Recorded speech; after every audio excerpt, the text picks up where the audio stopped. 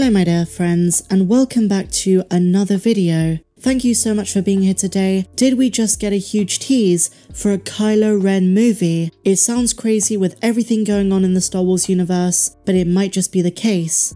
Before we get into today's news though, please be sure to hit that big red subscribe button if you've not done so. I post every single day on the channel, you don't want to miss my updates, and of course we do lore, theory, and so much more. Also be sure to hit that bell, but no more jibber jabber, let us dive straight into this. In the midst of what has been a very quiet period for Star Wars following Ahsoka Season 1, we do actually have a piece of news. This comes from Variety.com. They sat down with Shawn Levy and spoke about Deadpool 3, Stranger Things, and his upcoming Star Wars movie. In the past, when we did have updates for it, it was rather conceptual, and even he was uncertain when or even if it was going to happen. Well, in this new interview, he confirms it is happening, even though it might be quite a while away off. It was not one of the ones announced at Star Wars Celebration. In 2026, we have the sequel to The Rise of Skywalker, and that is the movie by Sharmeen Obaid-Chinoy, following Rey Skywalker's Jedi Academy. The one after that is going to take place 25,000 years before the Battle of Yavin, looking at the story of the first ever Jedi,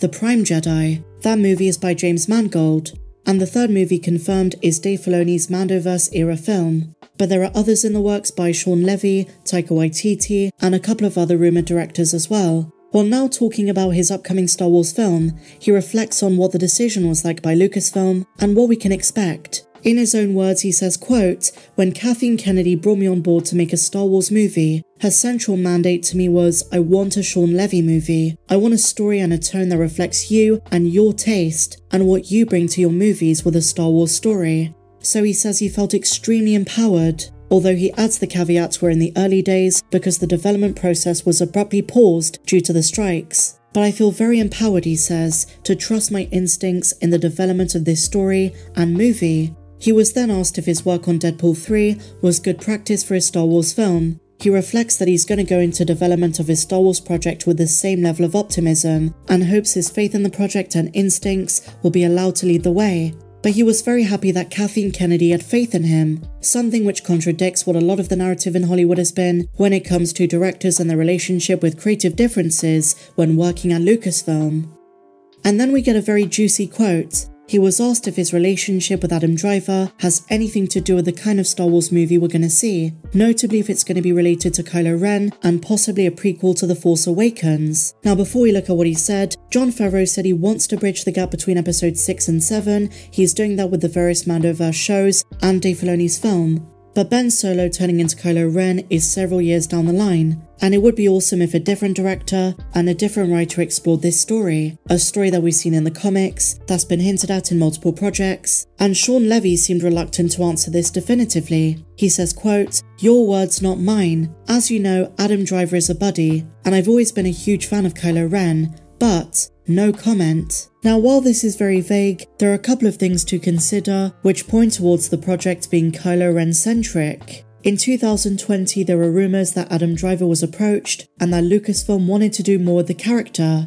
The idea of a Kylo Ren project for Disney Plus or a movie was floating round. And looking at his track record, something that I find very intriguing is that every time Shawn Levy says no comment, it seems to mean something. Is that the case here as well?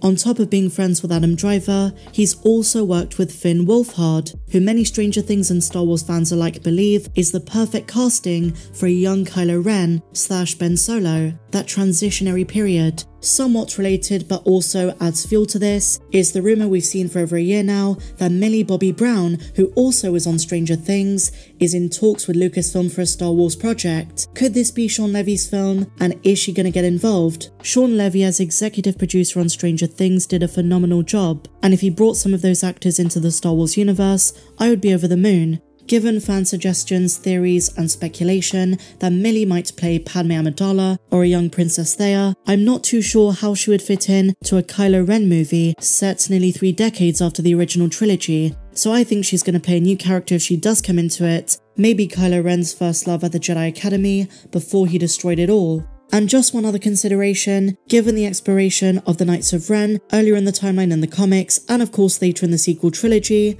could they feature into a Ben Solo movie as well? How Kylo Ren took charge of the Knights? A lot of the specifics until 2023 of Ben Solo's transformation into Kylo were very murky. It wasn't until the book Star Wars Timelines that we learned definitively it was 28 ABY. The Star Wars Timelines book also reveals that Ben's fall to the dark side took place in the same year that Leia Organa left the New Republic after it came out that Darth Vader was her father. It was really a disastrous year for the Skywalkers, but one which I think would be amazing to explore.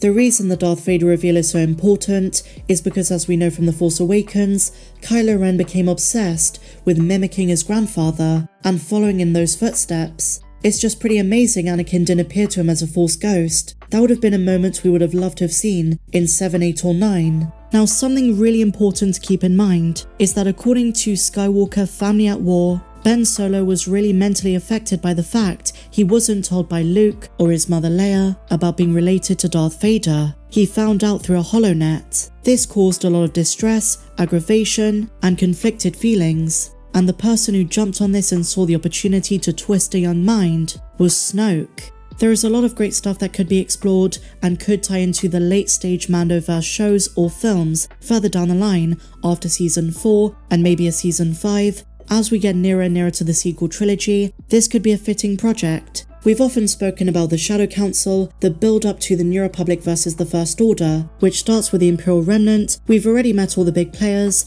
and the one that ties directly into the story of the sequel trilogy is Hux's dad. And as I say, across Mandoverse era projects, Dave Filoni's Star Wars movie over the years will get closer and closer to the time period of the sequels. And I'm just going to go ahead and say it, I think it's in Lucasfilm's best interest to lean into this time period and give it some context. Don't shy away from it. Some fans say it's best to avoid any association with these characters whatsoever, but I disagree. And I don't think avoiding them does any favours for this time period, which Lucasfilm likes to double down on. So if they want to do that, give these characters to other directors, other creatives, someone who is not J.J. Abrams or Rian Johnson, and see what they can do, what kind of magic they can bring out of these characters and these roles. I'm optimistic about the future of these characters, and if done right, I believe they can truly turn the tide of our perception of the sequel trilogy, at least those of us who are not too big on it. So how would Adam Driver feel about this? Does he want to return to the galaxy far, far away? Well, he stated on a couple of occasions that he enjoys the character of Kylo and wants to see more stories with him, but it depends on the story. He won't just sign up for the sake of it. But now I turn it over to you.